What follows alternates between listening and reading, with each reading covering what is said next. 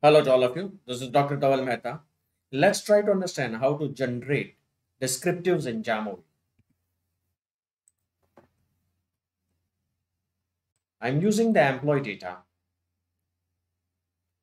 Now, I will request all my viewers to kindly refer my previous video to understand the flow of this lecture series. This employee data contains the variable gender, which is a categorical variable. Education has been captured in such a way that if any employee has completed the education till 12th standard, it will be indicated as 12. First year of the college, 13. Second year of the college, 14.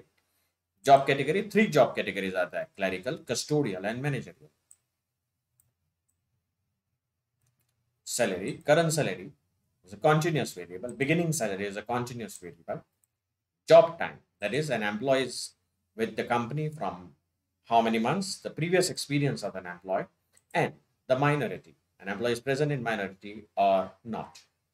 Now, descriptives. For descriptives, we'll click on exploration, descriptives. We know that salary is a continuous variable and therefore we can plot its mean, median, and mode.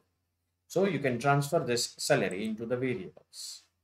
Now, any statistics which I require to be generated for the continuous variable, I'll click on statistics.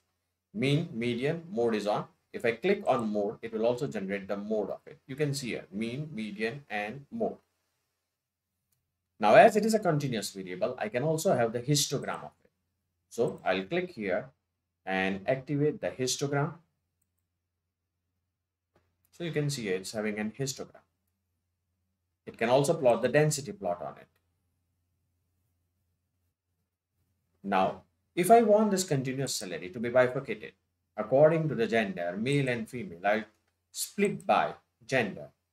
So I'll get mean of female salary, mean of male salary, similarly median, mode.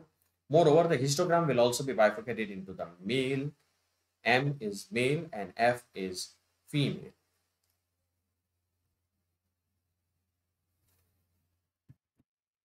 The other charts or other plots which can be plotted when one of the variable is continuous and another is categorical, you click on box plots and you will get the box plots. You can see here.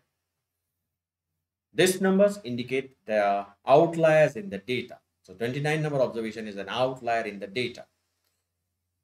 You can click on violin plot here.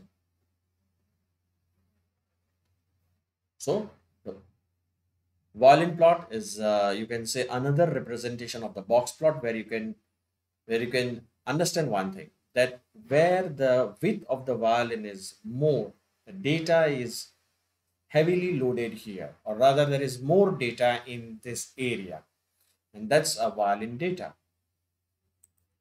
You can click on data jittered to see how the data has been clustered.